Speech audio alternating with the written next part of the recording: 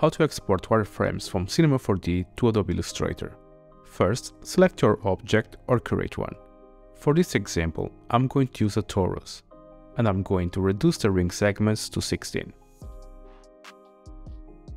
And then convert it to an editable by pressing the letter C on my keyboard. Then I will select the font tag and delete it, so you can see the geometry without Cinema 4D smoothing it out. Now let's go to our render settings and go to Effects and select Sketch and Tone. We'll uncheck everything on the Sketch and Tone settings and check only the edges. Close the window and press Command or Ctrl R for a quick render and check if everything looks alright. It should have the geometry outlined and the object in a grayscale mode. Now let's go to File, Export, Illustrator.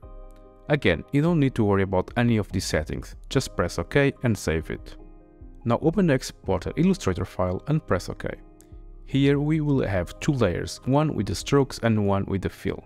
It's very counterintuitive, but the stroke layer is useless, because it creates these lines that don't connect to anything, which doesn't help much. So you can turn the layer off or just delete it. Now we have the surface layer, which has all the geometry faces.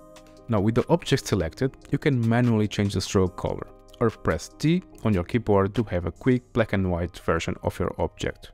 Anyway, I hope it helped. Cheers, bye bye.